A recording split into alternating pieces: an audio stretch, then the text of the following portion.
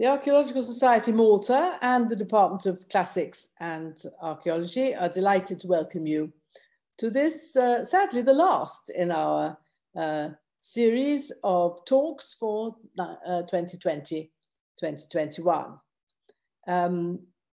As usual, I'd like to welcome any international participants, and I can see a few of those, and also to welcome, particularly, I know that we have members of the family of Francis Mallia, and of course we are really very pleased to have you with us this evening. For those who don't know me, I'm Patricia Camilleri, President of the Archaeological Society Malta, and I shall be mediating this evening's session. I'd like to make sure that you mute yourselves, as I was saying before, so that we don't have any echo issues, and I'd like to again inform everybody that this talk is being recorded. The use of your own video is of course totally optional. All these season's lectures were a collaboration between the Department of Classics and Archaeology, University of Malta, and the Archaeological Society Malta. Thanks, as always, go to the head of department, Dr. John C. Betts, who is with us this evening, and to Professor Nicholas Vella, also here this evening, ASM Vice President, who is the link between us, the Society, and the department. Just a word, just to say how we shall proceed. It's become quite usual now, but perhaps other people have not been with us so far.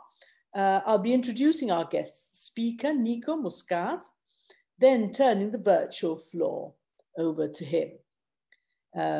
Please do ask your questions using the chat, which you can access either at the top or the bottom of your screen, depending on your device. Please do so anytime during the talk, and I shall be asking Nico to answer some of those, at least some of those questions at the end as time allows. This evening's lecture is entitled The Contribution of Francis S. Mallia, 1921-1988, to Maltese archaeology and archaeological practice. So let's move on. A quick and modest word about our guest speaker. Mr. Muscat is an archaeology honours graduate with a master's degree in archaeology. And I'd like to add to that by saying that Nico is one of our young generation of archaeologists who will doubtless carry the flag for future archaeology in Malta. He's a member of the ASM committee, and we're very glad to have him with us. So without further ado, Nico, over to you. I'm going to share the screen for you. And there we are, co-host. Okay, you can share your screen, Nico. So here we go. Everyone should have access to the screen now. Thank you everyone for attending. And this is my presentation, the contribution of Francis S. Mallia, 1921-1988, to Maltese archaeology and archaeological practice. The reason I chose this particular image to start off was that Francis Mallia had different roles during his career, but I felt that he was the happiest when he was being the curator of archaeology and excavating. So I thought it was fitting to start off with this particular image. We'll be discussing 7 points today. First, we'll be introducing briefly who Francis Mallia was. Then we'll look at the discipline of history of archaeology. We'll then look at the approach which was used, the biographical historical approach. We'll then look at the data, or some of the data that I looked at, which is mainly the Francis Mallia archive and some other sources. Then we'll look at 6 key moments from Francis Mallia through the years. And because it's impossible to cater to many moments, I decided to pick 6 particular moments for the discussion. And then we'll pick some themes which emerge from these particular moments and further upon them as well. And then we'll conclude by looking back from the biographical historical approach to the themes that are apparent in the moments. So, who was Francis S. Mallia? He was born in Birgu in 1921. He worked as an army clerk during World War II. So at the age of 19, he had to stop his initial work and join the army and join the war effort. In 1945, he started working as a draftsman in the water and electricity department with the civil government. And as I will explain further on later, I believe that these were his formative years, the years that he worked as a draftsman. He became curator of archaeology in 1959 and then became director of the museums department in 1971 for 10 years. He retired in 1981 with a lot of plans to focus on research, to focus on volunteer organizations, and get back into the field. And he managed to do some of that before he sadly passed away in 1988. So, history of archaeology as a discipline. Most of us who at least know the basis of archaeology know that archaeology is traditionally the recovery and analysis of material culture. So excavating or studying a particular period or culture or society, and by excavating the material itself, you're learning more about the society. Here we're looking at a shift, and the archaeologists began looking inwards and studying the people behind the discipline, themselves and also their predecessors. And this idea of critical self-consciousness by archaeologists, and it was first proposed by David Clark in his work Archaeology, the Loss of Innocence, where he pushed forward the idea that now archaeologists were becoming conscious of their own work, but also critical of some things they may have done wrong themselves, or other actions which may have prohibited or pushed forward the idea and the discipline of archaeology. Ian Hodder then and the rest of the post-processualists said that the past can only exist in relation to social, political, and economic contexts. So as any particular site, any particular artifact needs to be studied in a context to understand what was happening, here as well, you need to look at social, political, and economic context to understand the person himself. We must keep in mind that no one person operates in a vacuum, and there are always reasons for certain actions which are undertaken. Even though history of archaeology is a discipline, it means that it's a broad concept, and that means there are different approaches that one can take when studying history of archaeology. And the initial approach, and one of the most common in the beginning, was that you study one person in detail, and through a biography, you list a set of achievements that that person had done in their career. So it's a narrative of building a list of achievements in a sort of a heroic tale, that this person did so many great things in his life, and you're showcasing and telling others what that person did. So you're shifting from material culture, analyzing material culture, to a story of personalities.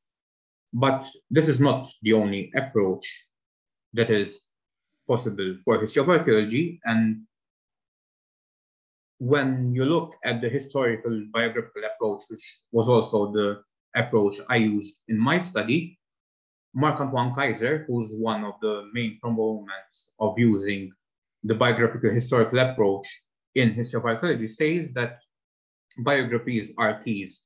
So you're studying that particular person, but they're not the end of the study, but they're the start. So in my case, I studied Francis Mallia, but the information I got from Francis Mallia and the themes that emerged, then I could use them to study and understand better the period itself. So the biographical historical approach, as we've said already, you're moving from understanding and analyzing a broad issue to considering one individual and understanding the social, political, and economical context that they lived in. So it's a more in-depth look at one person at first, and then you're expanding outwards once you learn more information. So you have this idea of going from a micro to a macro level. So you're going to first studying the particular person, in this case, Francis Mallia, and then you're moving forward to understand the period itself. This is a shift from the previous approach that I mentioned that the history of archaeologists use, because they no longer aim to praise, but will criticize if necessary. If there was something that was done that should not have been done, or that it could have been done better, they will say so. They will look, and I've looked at the scientific progress in the discipline, rather than present it as part of a heroic tale. With that said, it's easy to fall into this trap, so it's something that I had to keep in mind constantly, because after looking at the material, being introduced to the family, and forming an emotional link with the person you're studying for that long, it's easy to start looking at only the positives of that person. So you need to be conscious yourself that you need to be critical and give both the pros and cons of the particular person. And as I said already, these are histories which adopt a contextual approach. So Francis Mallia was studied with economical, political, and social conditions of Malta at the time as well.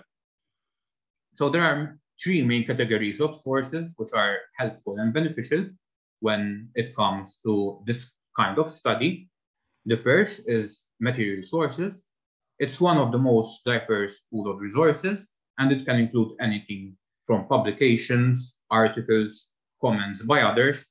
And this gives you more a sense of the public persona of a person, because you're getting people commenting, reviewing their works.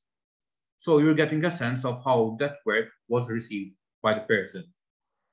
The only exception to this case is if that person wrote an autobiography, but we also need to keep in mind that even though they're letting us into more intimate thoughts, these thoughts are still the ones that they wanted us to see. So it's not how their character works when they're in their own archive or in their own study or at an excavation, but what they want to present to the public. Another source which is very important if a person is lucky enough to get that opportunity, it's the oral sources. And if you're lucky enough to interview and talk to people who lived in the same period and knew this particular person, you can get a much better sense of who that person was as a character now, rather than just the material itself. And I was lucky to get this opportunity, and we'll talk about that also later on.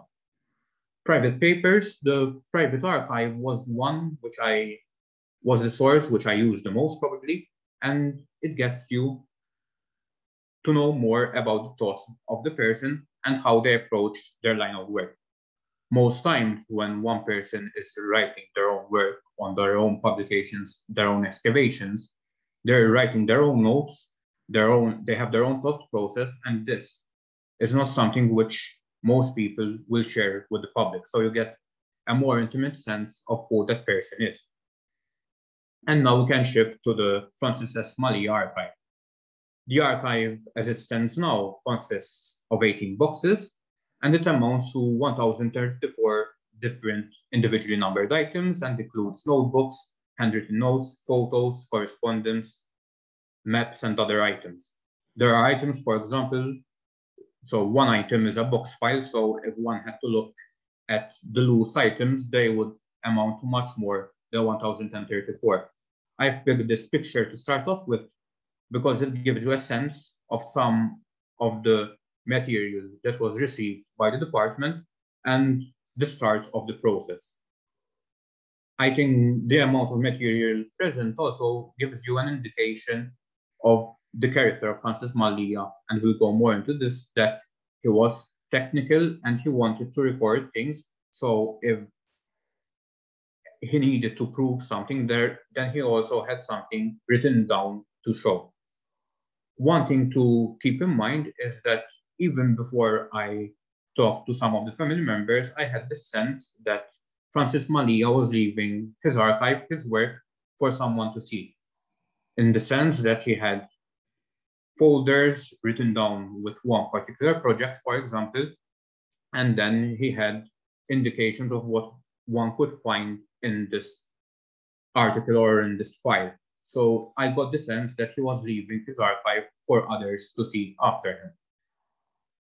The material remained in place for a number of years, even after he passed away, and then it was only moved after his wife passed away as well.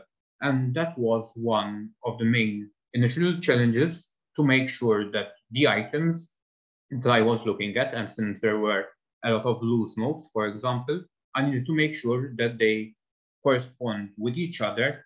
And because I was building a narrative, I needed to make sure it was the correct narrative. Because if I'm looking at different notes which are not in order, that would obviously paint a false narrative, and that is not something which we wanted. But the best way to understand what there is in the archive is to go through some examples, and that's what we'll be doing now. So for example, here we've got a section of a silo in Mtarfa, and already you can get a sense of the detail and technical knowledge that Francis Mallia had in his work. This is one of many, and these are found in notebooks even with David Trump. This is another example. It's of a Punic tomb in Msida, and here you can see more detail. He's giving notes, he is giving precise details of what was found and different layers that were found, and also the images and the location of the street. And these are things that he often gave to give a more complete idea of what was happening.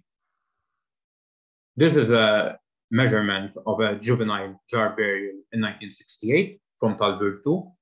And this also shows you that the curator of archaeology at the time was the person who was excavating, but he was also the person who was analyzing the material. So in this case, he did the drawing and the measurement. And again, it's the process of being technical, and this is something which he enjoyed. In this case, as I mentioned already, the need and the quantity of loose notes, and here is just one example of the many loose notes that were found in the archive, and they gave an idea of what he wanted to do that week, who he wanted to talk to, research he wanted to move forward with, and these often followed and processed like a diary, for example, mentioning each day what he needed to do. So getting a sense and realizing what he meant in these loose notes was very important to build a correct narrative. Some photos now, and here I picked 3 in particular. Photos are again a source which are very abundant in the archive.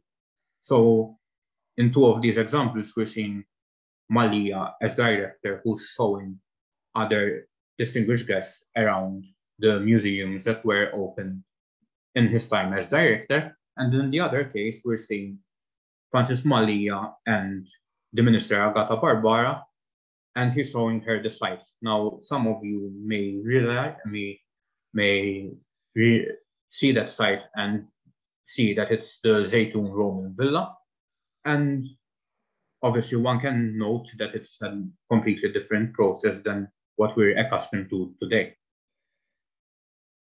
Correspondence was also something which was very commonly found in the archive. And in this case, it's a letter sent by the minister Agata Barbara to Francis Mallia, asking him to find a set of canons for St. John's Cavalier.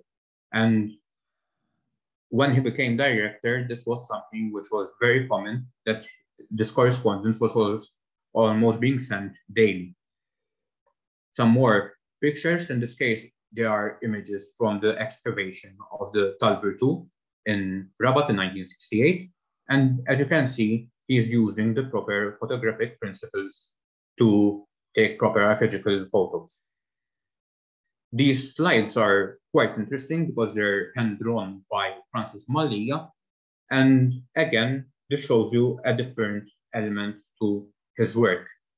Francis Mallia, as curator, had to work on sites, excavate sites, analyze the material, but he also needed to take care of the exhibits in the museum. So in this case, he was preparing temporary exhibits to showcase in the museum. So for example, you have prehistory, you have the Middle Ages, and along with these images, with these drawings, you had a list of material that you wanted to present.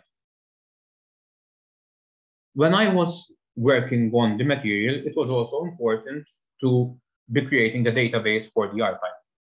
And this was done for a number of reasons. It was done to make sure that the system was organized, but also if other researchers or students want to look at the archive in the future, they can get the ability to do so. And as I mentioned already, it has the number and collection. It has the type of document, for example, if it has a particular name, if it has other notes, if it has links between one document and the next.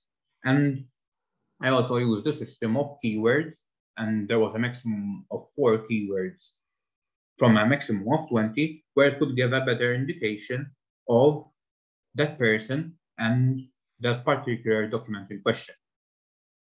As I said, the Francis S. Mallia archive was one of the main sources that I used, but it wasn't the only source which I used. And one source which was very important was the interviews that were done with the people close to Mallia. Personally, I made sure that even with the closure of time that I looked at 3 family members and 3 work colleagues, so they could give me different perspectives of Mallia and how they're integrated and what their relationship was with him. So in the case of the family members, I interviewed Albert Mallia, who was the eldest son and the eldest of the children, Monica Capello, who's here today, and Joe Capello, who's here today as well. And when it comes to the work colleagues, I talked to Father Miles Zerafa, who worked with Francis Mallia the most. He met Mallia when Mallia was already curator. And then also, even when he was director, Francis Mallia, Father Miles Zerafa was the curator of fine arts. And when Francis Mallia retired from the department, he gave a recommendation for Father Zerafa to be the next director after him. I also interviewed Professor Mario Buhajar, who met Mallia who was already established as curator, and he was the one who taught him how to excavate and also introduced him in the proper way of the museums department. So he was a sort of a mentor figure when he introduced him to the museums department. And I also interviewed Professor Anthony Bonanno, who met Francis Mallia a bit later on in his career, and this was a different relationship as they worked together on particular projects. So it was important for me to look at different perspectives and get an understanding of Mallia, the character now, rather than Mallia just on what he worked on. The last source that I will be mentioning today is the workings of the museum department, so the museum annual reports. And these were important because I could see what Mallia was presenting to the public. In the archive, I could see different drafts of these reports, and I could see what Mallia deemed to be important to show to the public, or maybe things that the department needed to work more on, and maybe they would appear in the following year. So it was important to see this idea of public and private. And also the correspondence found at the National Museum of Archaeology, because they gave a more formal sense of the correspondence. So the correspondence found at the National Museum of Archaeology was done when Mallia was curator and director, and the ones found in the archive are more personal, even if they may be the same individuals, they're more on friendly terms because they're not strictly museum business. Now that we've looked at the sources, we'll be going through some key moments of Francis Mallia's career, and these 3 images already give us an indication of Mallia through the years. So Mallia as a young man, Mallia during his curator years, and Mallia as director. Although we won't be going through it today, I think it's important to mention, as I said already, the idea of the context. And the Malta that we're talking about here, and the Malta that Francis Mallia lived in, was a Malta which was undergoing a transformation. It was a Malta which was finding its own identity, and a Malta that was, after a long period of part of the British Empire, it was gaining its own political status, so independence, republic, a free nation, and it was also normal for other countries to try and gain influence. We also need to keep in mind that there were two political parties, the Labour Party and the Nationalist Party, which were alternating in power during this period. And with every alternation in government, they were bringing with them different, and in some cases very different, ideological views. And so this is the context that Mallia was working in, and even talking to the different individuals who were in charge of the museums department. So first off, we'll start off with the period of him becoming curator. The formal teaching that Francis Mallia got when he was young was in architecture at the Royal University of Malta, but this already gives you a sense of the detail. As I said, the precise details, the precise drawings were already shown here. In 1945, after he was a part of the army, he joined the Water and Electricity Department. And I said these were his formative years because he received training in surveying, map making, photography, and also gained an interest in geology. So even though he was learning and being taught things to work on as a draftsman, these would serve him very well when he became curator. And even though he would be taught other things later on, these are the things that felt most natural to him, and this could be seen in the drawings and the plans and the sections that one can find in the archive. He was also the co-founder of the Vittoriosa Historical and Cultural Society, and also its first secretary.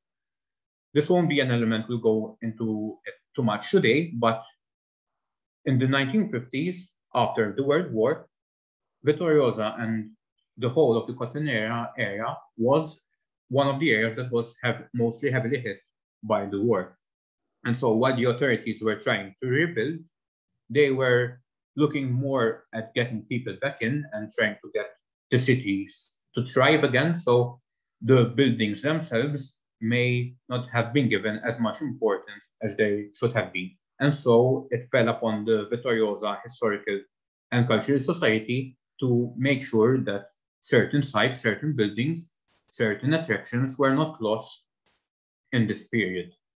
From 1957 onwards, he was also appointed by the government as a member of the Antiquities Committee. So you can start seeing that he was slowly involving himself in the field of the cultural heritage field.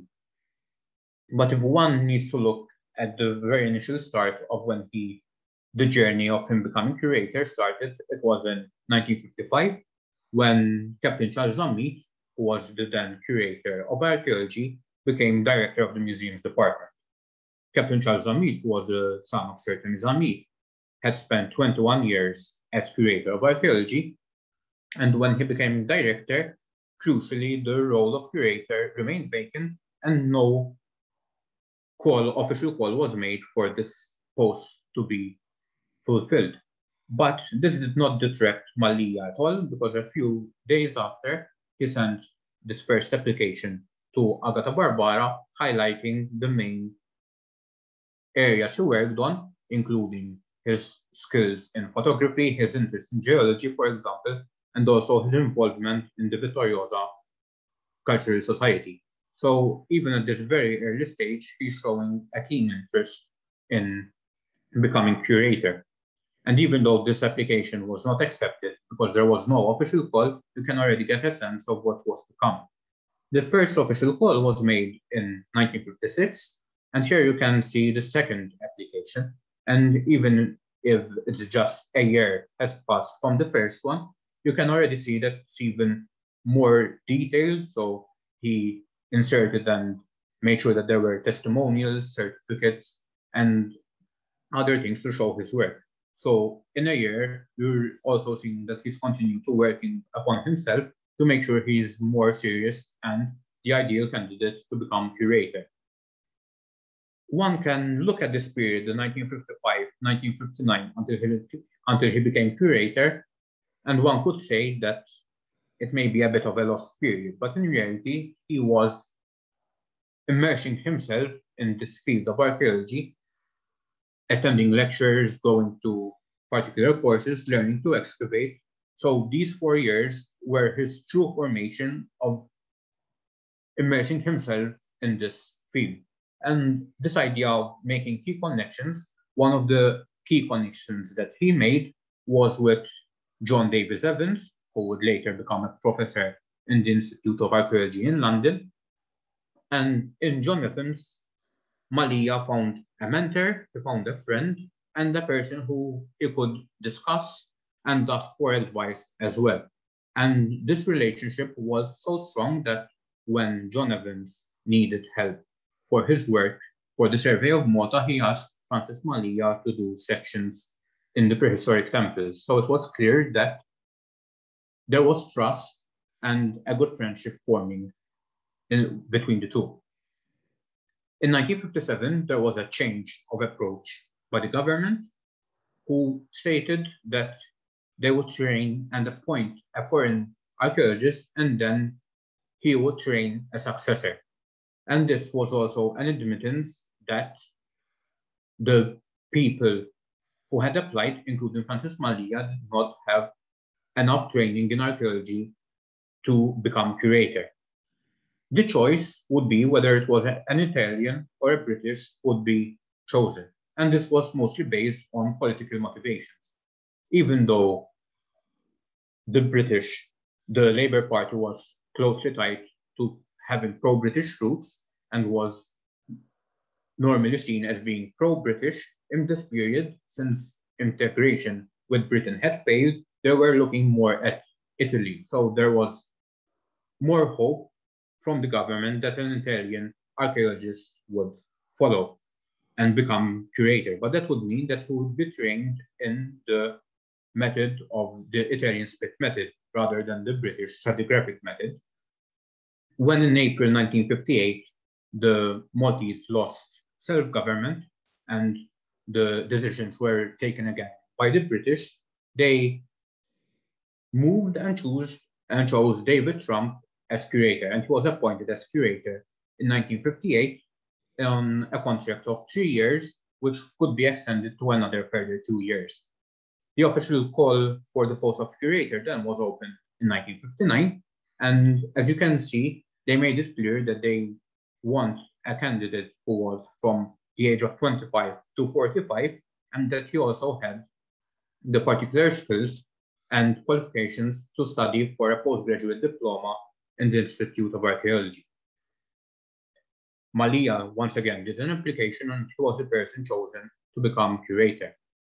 The years 1960-1963 were crucial for Mallia's future career because he learned proper archaeological techniques and methods which he used throughout the rest of his career. And his work and his studies happened on two fronts: learning gained from practical experiences and also formal education at the Institute of Archaeology. David Trump acted as a mentor to Mallia. He taught him different techniques from the stratigraphic method of excavation, and they had the opportunity to practice what Trump was teaching, as Mallia joined Trump on all the sites that were being found and discovered in Malta at the time. So he got the time and the experience to excavate the proper way. But also at the same time, he was also being taught other things. So for example, how to set up a museum, and together they set up the Gozo Museum in 1960. So he was being taught different ideas and different concepts that would teach him the practical area of archaeology. In the formal method, then there was the Institute of Archaeology, where he spent 2 years there. And here you can see the first letter which he received, that he was accepted as an internal student in the institute, and then also the diploma that he received at the end of the academic study. This study took a bit longer than that was expected, but this was something which was only normal, and one also needs to keep in mind that this was not an easy period for all who were involved. After all, Mallia, at the age of 39, had to leave behind his family, his wife, and his 4 children, who were quite young, behind to study. So this was a period which was challenging for everyone involved. After he graduated and he got the diploma in 1963, from 1964 onwards, he was to become the sole curator of archaeology. And one of the first and biggest sites he would be involved in was Armor Doom. And Armor Doom was discovered in 1964, in November 1964, by a team of cave explorers from the 1st Lima Scout Group, and it was led by Paul Calleja and consisted of 5 others. Francis Mallia was informed a few days later and was to help the team as much as he could. But now we need to keep in mind that since he was the sole curator of archaeology, he could not be at one particular site all the time. So he made sure that he taught the team how to collect the material, but his own work related to site would be more on post-excavation and analysis of the discovered artifacts. I showed this drawing by Paul Calleja so you get a sense of Armor Doom and how big the site was in itself, and one would wonder if an excavation of such site would happen today, how long it would take, and the process of using the stratigraphic method in this approach. Francis Mallia was not known to give a lot of lectures, but he gave one on Armor Doom in 1965. And he explained some of the finds found on site, mainly the pottery, but he also focused on 3 key pieces, including a small bronze dagger with the handle made out of bone. He made sketches of the handle and the dagger, and we'll see those, and they were published in the Times of Malta.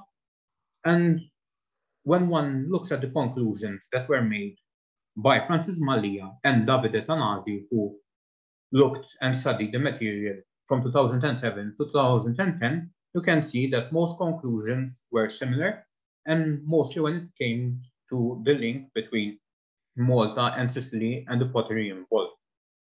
And the difference would be that Mallia arrived to these conclusions from the pottery, and Davide Tanagi could look at all the different material culture that was present.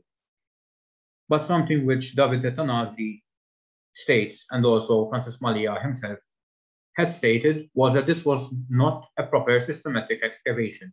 And Francis Mallia made it clear to Paul Calleja that they were collecting the material but not excavating. And we need to keep in mind that he was the only person in the museums department who was trained in the stratigraphic method. Even though Charles Zamit had some training, he was now director, but he was also never formally trained in this method. And so this would also be a point of anger for Mallia, because he tried to do his best on all sites, but since he was only one person, and at this time there was a lot of discoveries being made, he had to leave the work up to other people who meant well, but since they were not trained, mistakes were being made and information could be lost. Here you can see the sketches and drawings that Mallia himself did and appeared at Times of Malta, and these are the bone dagger handle and the dagger itself. When one looks at the links between the Italian and the British methods of excavation and the clashes between them, there is no better example than the Missione Archaeologica Italiana on Malta, 1963-1970. Now, this mission has already been studied by a number of people and who looked at the pro-British and pro-Italian side. But here I will go briefly on the Maltese side, mainly Mallia. As we've said already, he was a true believer in the stratigraphic method, but he was concerned that neither Francis Mallia himself or David Trump were involved in the decision for the mission to come to Malta. Francis Mallia himself was involved in 1964 and 1965, and he looked and analyzed the pottery that were discovered during those seasons. In 1967, when talking to Michael Ridley, who was also interested in excavating the Tassel site, he expressed his view that this excavation should have never taken place. And his main reason being that they were not using the British stratigraphic method, and they were using the Italian method, and he was also concerned because they were also using heavy machinery. So he was worried that material was being destroyed before the proper individuals could get a chance to study them. And this led to Mallia having discussions with the Italian director Muscati, and he believed that it would be best for him to step back from this mission so he could stay true to his principles. So here we see a case of the political implications being more important than the archaeology itself, because there was a link between the Italian government and the government of Malta, who, as we know at the time, the Nationalist Party had a close link with the Italian government, and so the political implications were more important than the archaeology itself. But since I've mentioned this idea of stratigraphic method quite a number of times already, it's natural for you to wonder whether Mallia had the opportunity and indeed practiced what he preached by using this stratigraphic method to excavate the proper way. And I would be lying to you if I said that Mallia mirrored exactly an excavation which happens today using the stratigraphic method of excavation. But the 1970s Ayatu excavation shows that when he had time and was present on site, Mallia's excavations followed the stratigraphic method closely. The Ayatu site in Rabat was a large excavation, and it followed another site, another excavation, Aya 1, which started in 1965, and this one focused on the uncovering of architectural remains of the city fortifications. And in this particular example, he, more than usual, kept a detailed account of proceedings, including a list of trenches and trench plan. There is only one other example, which we won't go into today, which had the same level of detail, and that was the Tarrat DNA excavation in 1986 when he was retired. Here you can get a sense of the plans that Mallia used in this Ayatu excavation, so you can see the areas that were excavated, the trenches, and you can also look at the detail that Mallia was making sure was present on these plans, and such plan could be in place in an excavation today. So there's such detail in this example that he's looking at the different areas and trenches. Again, here he's also noting the measurements of each trench and also some information that were found about the layers themselves. The same thing follows, so different areas, giving some notes about the areas and also an indication where they were on site. For the first time in the archive for this particular example, I found a notebook, a rough version of a notebook, which contained detailed notes on each different layer of soil and along notes on each individual trench and bulk. Important finds were also listed with each layer they were uncovered in, and he also gave exact measurements for the artifact. Mallia also notes that detailed photographs were also taken, including for all sides of the trenches, and also photographs using scales when it was needed for individual items. So here we're seeing the level of detail that he could apply when he had time. And here we have just an idea of the notebook that he used, where he's marking the date, he's marking the particular trenches, the layer, and also some remarks. And this is a unique example that was found in his archive, since in other excavations, including rescue excavations, he wouldn't have the time to focus in such detail. We've talked already about Mallia in the curator phase, and so now we'll focus in the last two key moments on Mallia as director. When we've talked already about him becoming curator, there were implications and political influences from Italy and Britain. In this case, there were also political influence, but also at a local level. And it was known that Charles Meade in 1971 would retire, and Francis Mallia was the apparent successor of Charles Meade to become director. there was only one other candidate who could become director at the time, and that was John Cauchi. John Cauchi was the curator of fine arts, and who was the longest serving member of the museum's department. With that said, John Cauchi was only a year younger than Charles Ramy, so he could not offer a long-term vision of that Mallia could provide. Since Mallia was only age 50 at the time, he could at least provide a 10-year vision to the department. And one needs to keep in mind that Mallia really wanted to become director at this time, and although that would be something his impression would change later on when he had to work on more administrative side of the role.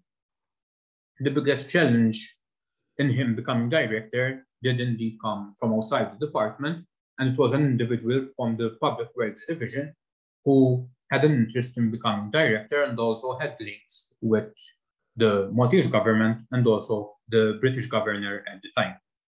Here, in this set of notes, even though they may look as a jumbled set of notes, Mallia in September 1970 was already preparing what he should do, who he should talk to focus on becoming director. So it was something that he wanted, and a number of these notes were present on who he should talk to and noting down what was happening at the time.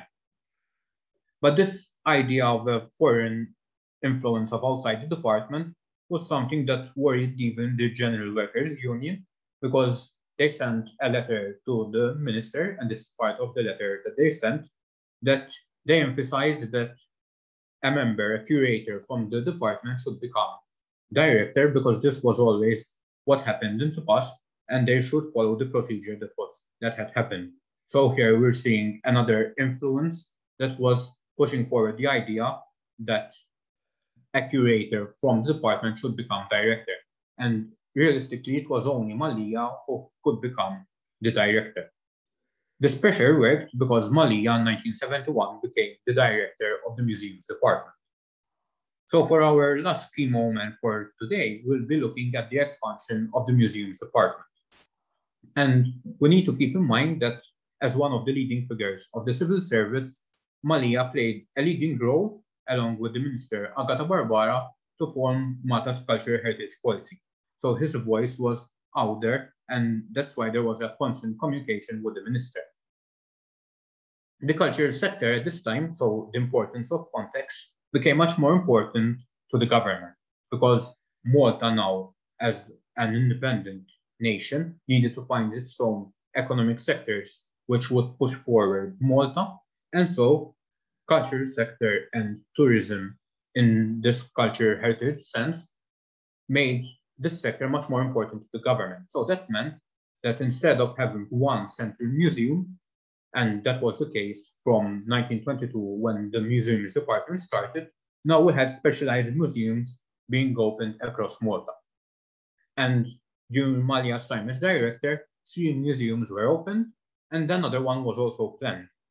So the first museum to be opened was the National History Museum. It was opened in 1973, and it was opened at the Villena Palace, where it still resides today. Initial plans were started in 1963, but it was then opened in 1973. And in the images here, you can see both Francis Mallia and Agata Barbara giving a speech and highlighting and indicating how the government and also the department pushed forward and worked on the opening of this museum. And keep in mind that this is the idea now of a national history museum. So these museums are something of a national importance. The second museum to be opened was in 1974, and it was the Museum of Fine Arts. It was housed in the Admiralty House in South Street in Valletta, and along with Father Zarafa, they had to make sure that this house was restored enough for the collections to have an adequate home to reside in. A guide, and you can see the first picture of this of the guide here, was also prepared and distributed at the opening of the museum. It highlighted the key artifacts along with some general information on the exhibits themselves. The last museum to be opened under Mallia as director was a World War Museum. And this museum was planned when Mallia was already curator. So he received a proposal by Davis Staines, who wanted to open a World War II museum in the Costanera area, so it could act as a mode of recovery for the area.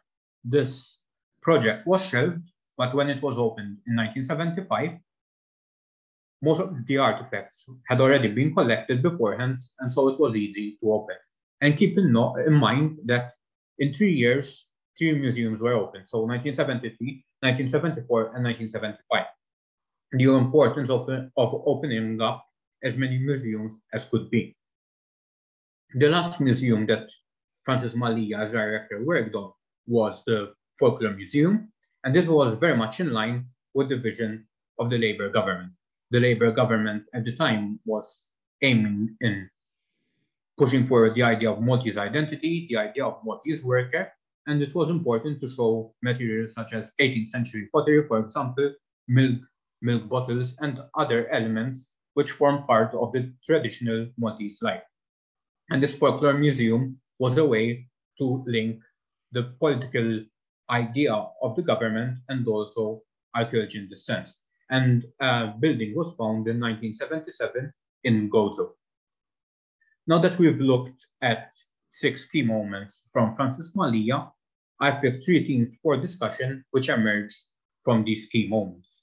The first is the development of archaeological methods and techniques in Malta between the 1950s and 1980s.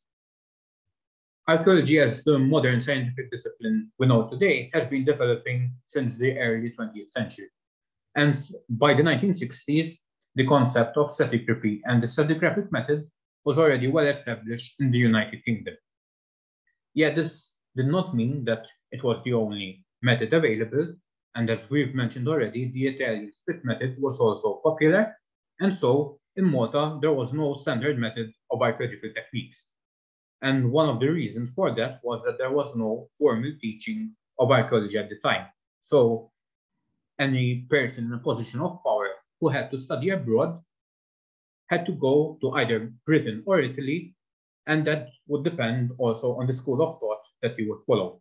In most cases, you wouldn't have the choice of choosing where you would go. It wasn't Francis Mallia's choice to go to Britain to study, even though he had links with John Evans, because it was something which the government chose for him.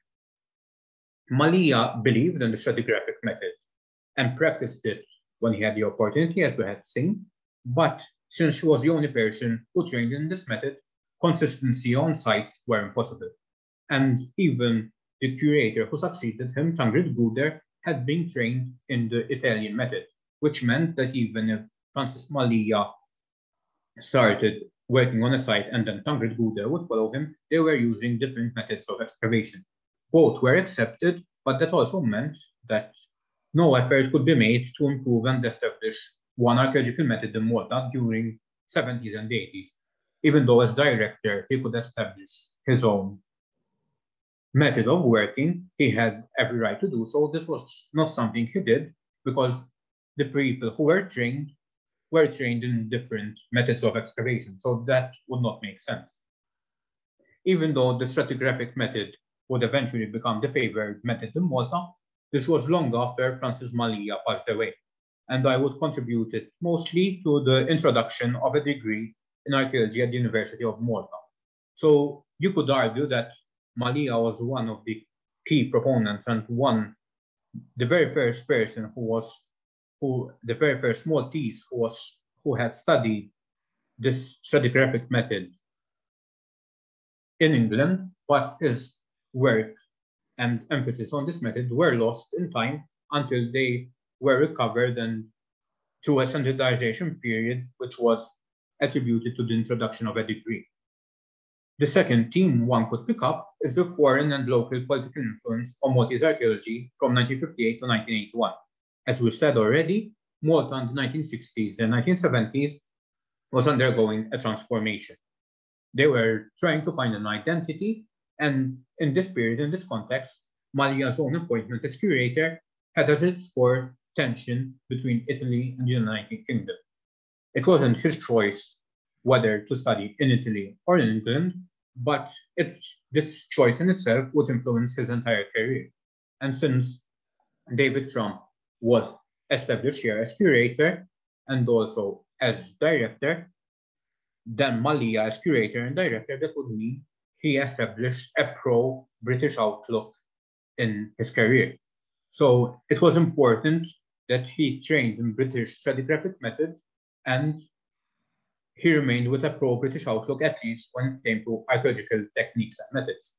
And this can be best seen in the clash in the Missione Archaeologica Italiana when it came to clashes between the Italian system and the British system. So you could see that there were three parties involved: the pro-British, the pro-Italian, and the Maltese. And in Mallia's case, for certain, he was pushing a pro-British line because it was the method that he was taught, and this was what he believed was best for archaeology. When it came to Mallia's appointment as director, as we saw, it also had an element of political tension. And although Mallia, his reserved character and his wish to remain neutral, it resulted in more challenges because being neutral meant that it was not clear by the two parties whether to push or whether to back him or not. But this importance that he felt that to be neutral and to see the interest of archaeology first meant that he would also be able to push the department forward.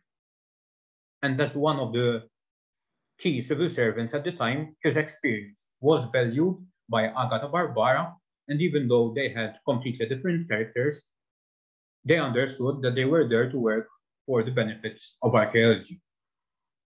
And being politically neutral, it would also suggest that his appointments were all made on merit.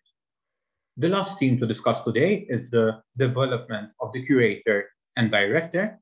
And since the creation of the Museums Department in 1922, the curator of archaeology and the director of the Museums Department had always been the leading figure when it came to Malta's cultural heritage. The duties of the curator were various. It included the inspection, excavation of sites, the analysis of material, maintaining and creating new exhibits, publications. So it was normal for the curator to be spread thin, and although he, in this case Mallia, tried to keep control and be present at all sites, this was not possible, and this was why it was a sense of anger for Mallia. The energy and pace with which the Museums Department operated depended on the energy of the curator himself. Since he had so many wide-reaching duties, there came a degree of authority and autonomy from the director. And this meant that succeeding or failing in the archaeological section fell to the curator and the decisions he took. When it came to the director, he did not have one specific department to focus on, and that meant he did not have as much as autonomy because he had to follow the wishes of the government and the minister. The role of the director of the Museums Department was more of an administrator, and so it meant that he was rarely out of the field, and this was something that Mallia missed and hoped that he could do more when he retired.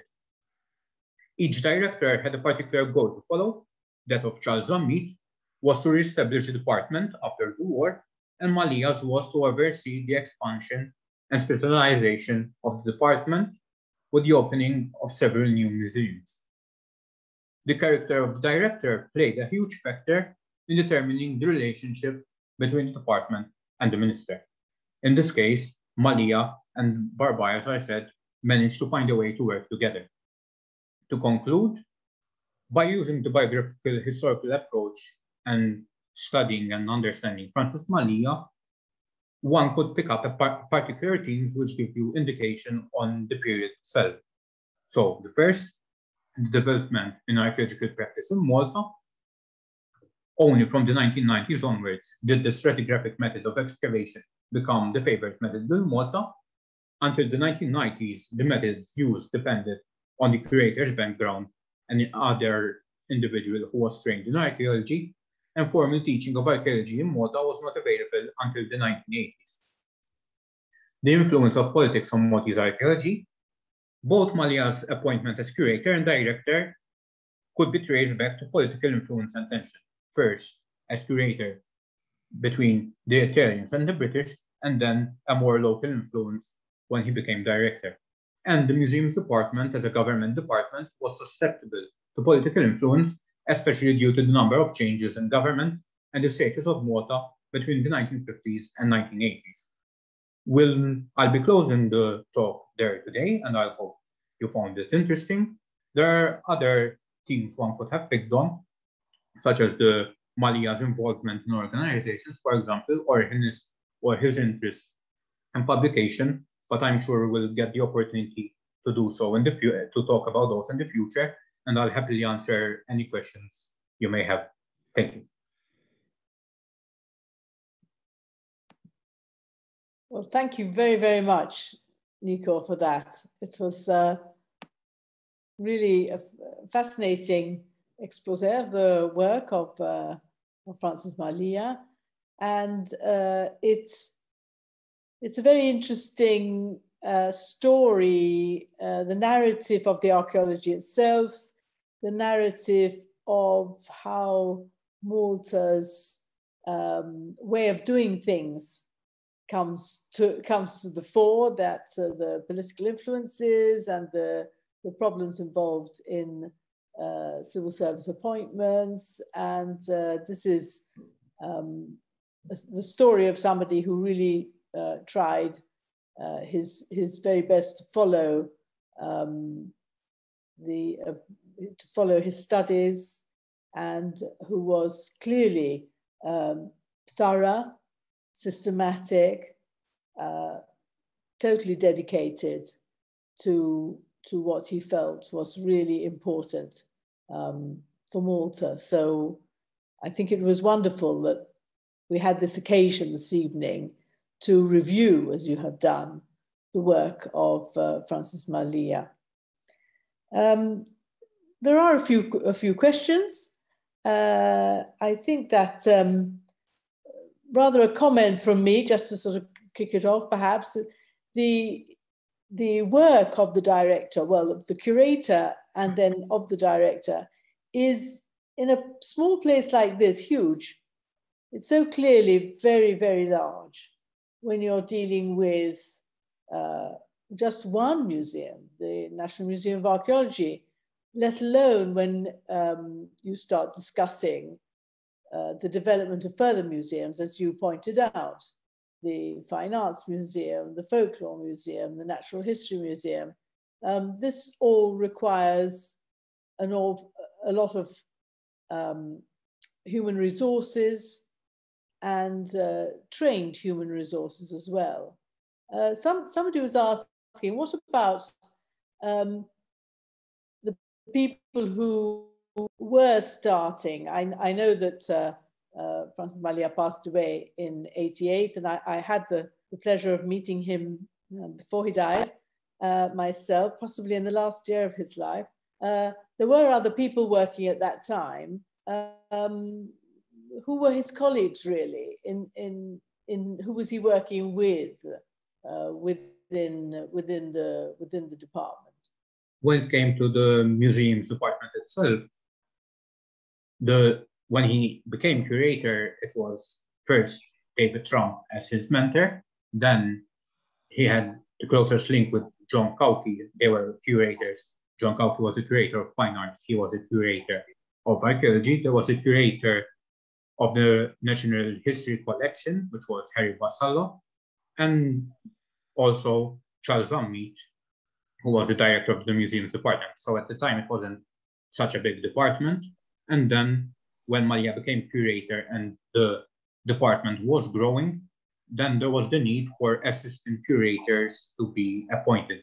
So there was first the assistant curator of fine arts, who was Father Miles Zarafa, and then there was the assistant curator of archaeology, who was Tancred Guder. And the idea was that at the same way that Mallia was trained by David Trump, in the sense they were training the next generation of curators. So when Mallia became director, then Tancred Guder could step up and become curator.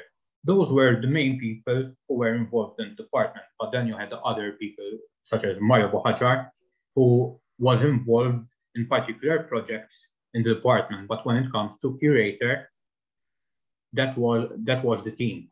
One point that I wanted to make on your comment, we need to keep in mind that in this period, there wasn't the superintendence of cultural heritage, for example. There wasn't the Center for Restoration, so it was centralized in the museums department, and the work was all there. So exhibits, excavation, analysis. So there was more pressure on the department itself. And then obviously there were other colleagues who were focusing on the teaching of archaeology, and Mallia himself, for example, did enter into this field later on when he tried to, with Professor Anthony Bonanno, for example, give evening courses as director, and then even after he retired as well. So it was another point that we did not mention today, but later on in his career, he was also thinking about teaching the next generation and how important that was of teaching the next generation. Yes, in fact, Keith Bohajar is mentioning on the chat that he believed that Mario Bohajar did receive his formation under Mallia. Yes, in fact, the idea that archaeology should be taught at the university level really came rather late in the day, considering the kind of archaeological resources that Malta, small as it is, has really. The people like Mallia would have come from architecture, really, not from archaeology, and then would have gone into studies in archaeology at a later date. I think I came in on the second year in 1988, the second year of full-time courses at the university, and it always struck me that such courses should have been going on a long time before that, even just to recognize the importance of the work in hand. And at the time, at Mallia's time, there was quite a bit of excavation. Nowadays, there doesn't seem to be such an enthusiasm for actual excavation, except a lot of rescue excavation, which is happening because of this development streak that we're going through. But the philosophy now is not quite so oriented towards excavation. But still, I mean, obviously it's an important part of archaeological training. I don't know, there's another one coming up here.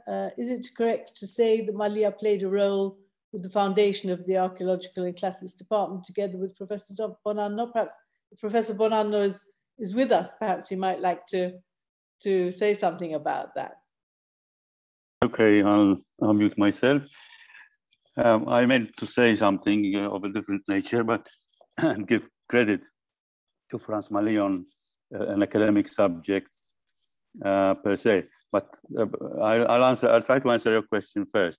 The idea of a lectureship in archaeology in the late 60s developed between, I think, three different personalities who represented three different departments.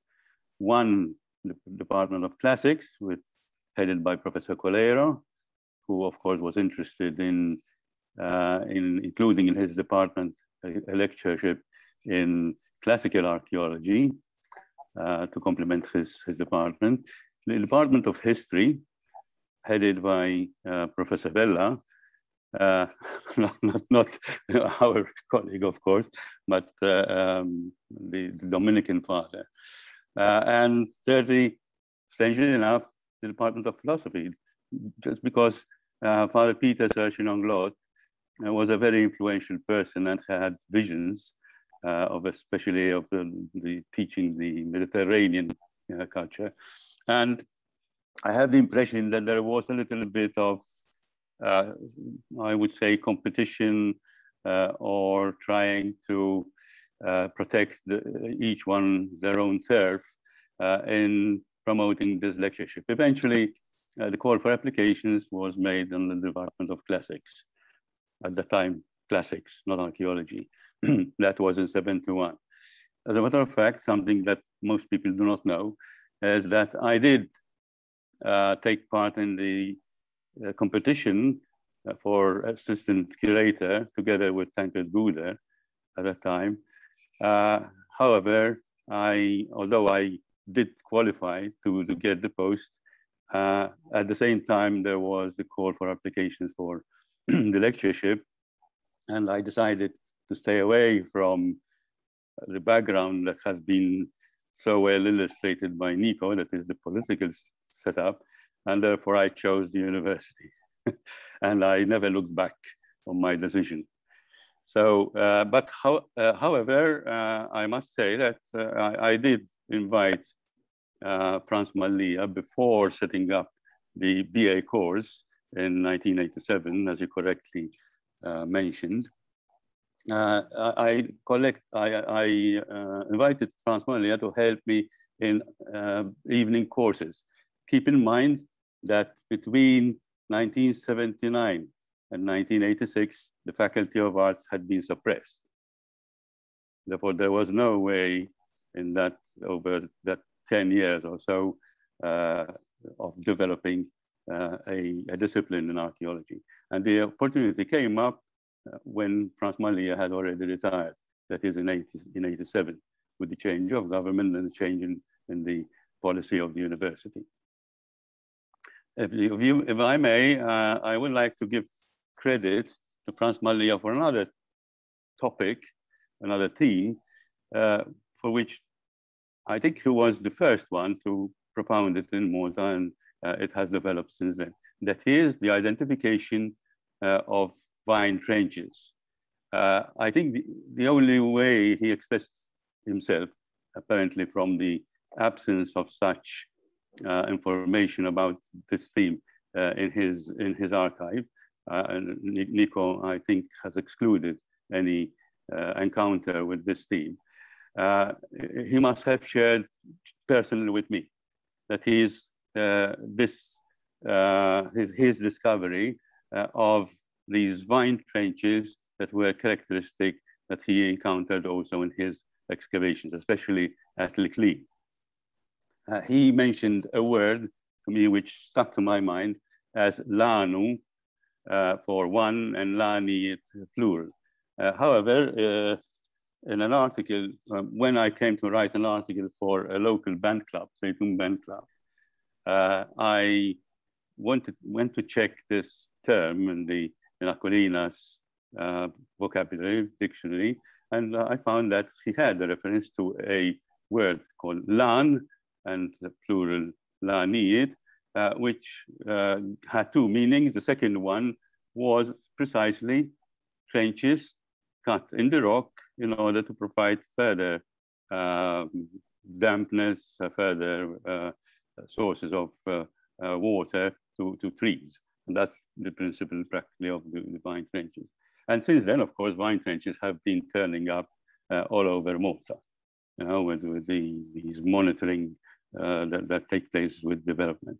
But I think I owe it to Franz Mallia to mention this idea for its originality. He was the first one, I believe, I stand corrected, to actually expound and perhaps make an effort for it to actually be investigated.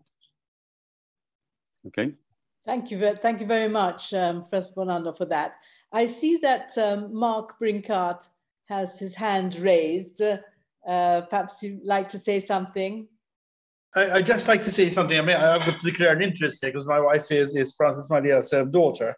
But I would just say that in those days, and I was the director of the civil service, but also a joint academic as a professor for many years. And in those days, there were the civil service was very much like a sort of tertiary education sector. It was like another pathway, if you like. So there was the university system in the 40s and 50s, which was gaining ground. The civil service, to which Francis Mallia belonged to, and to which several of his brothers belonged to as well. His other brothers who also became directors in different departments.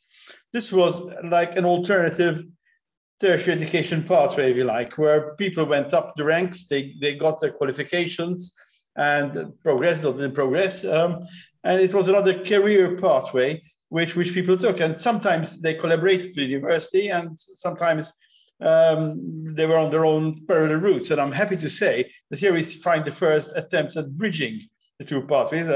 Because Professor Bonanno here mentioned Professor Monsignor Calero, who I remember and keep with very high regard. That was my father. And we all know that he was a great classicist, and he was seeing his world crumbling beneath him. We have to be very blunt about this. The classics was crumbling in those days for various reasons. But there was this other part. People don't realize today that the civil service was in its way very much a career pathway whereby people would go into as an alternative to a university education. They were equal, equivalent, if not superior, if you like. Absolutely. That's a very, very good point. I think the civil service definitely did have that function in the past. Perhaps there isn't so much of a need for it now, since the university has been so further developed than it was before.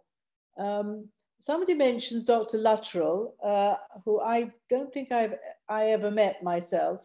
The comment is that he was involved in excavations in medieval archaeology. Perhaps somebody who knows Dr. Luttrell well could sort of place him in time vis-a-vis Francis Mallia. If I may intervene again, because I had direct relations with Anthony Luttrell, and we actually joined forces in a proper excavation. By the way, a proper stratigraphic excavation, which took place in 1977. And that took place in a medieval church of Halmiliri. But of course, the crucial archaeologist personality in archaeology at that time was another person, a certain Tom Blagg, who unfortunately died at a very young age. Has left us a few years ago.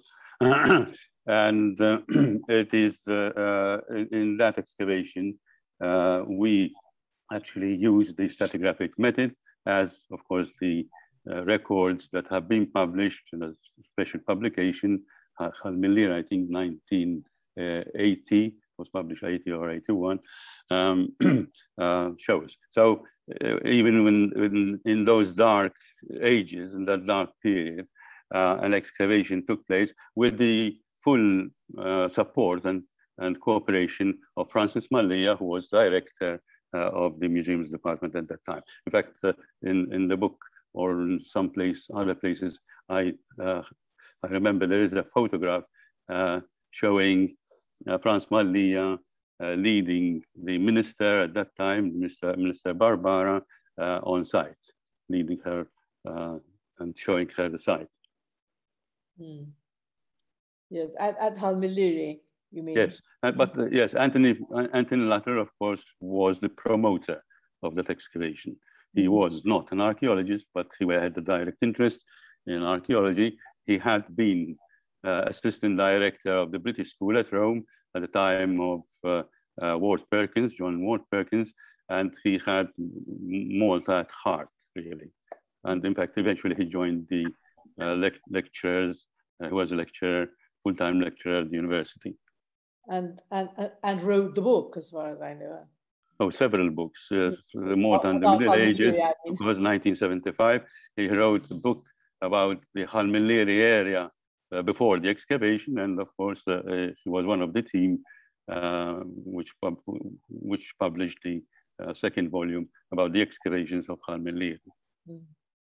Well, certainly, clearly, it was necessary and